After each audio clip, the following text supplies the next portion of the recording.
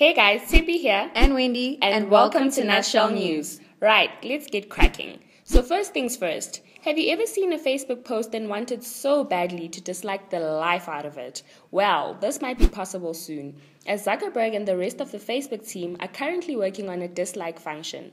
Zuckerberg said he did not want this button to become a mechanism with which people downvote other people's posts. He has the vision that people make use of this button in times when clicking like on sad posts felt insensitive. So what do you think? Is it about time, or is this a recipe for disaster? Okay, now while you think up an answer to that, let us take a look at a list showcasing the top South African universities selected from a list of top universities in the world. The criteria for this selection was based on 6 performance indicators, and the rankings are designed to assess universities in 4 areas, which are research, teaching, employability, and internationalization. Okay, now let's get into the part that matters most. The top 3 SA unis are: in third place, University of Witwatersrand, aka WITS, ranking 331st in the world.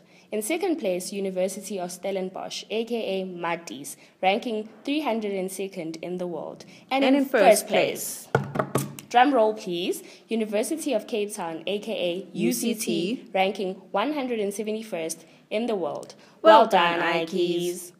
So now, let us get into the aka DJ Zinhle and Bonang drama. No, actually, let's save that for last.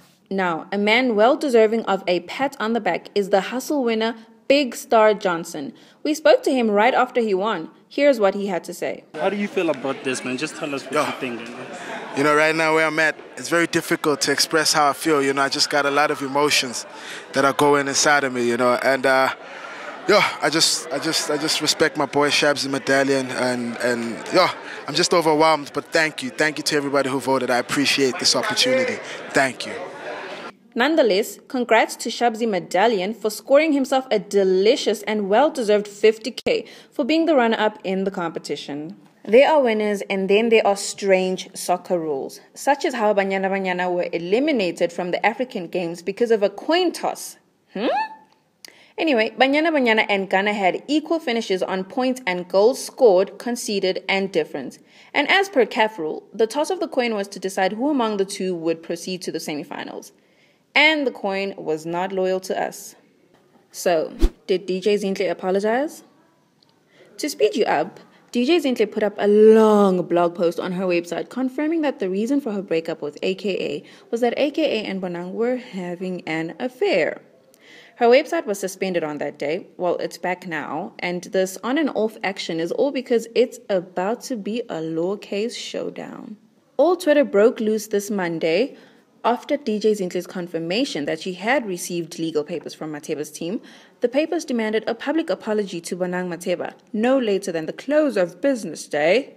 Conclusion: DJ Zinhle, the Queen, has not apologized. In fact, the only stories we saw was on her playlist. #my playlist for the day. Shoo! Until next time, stay connected.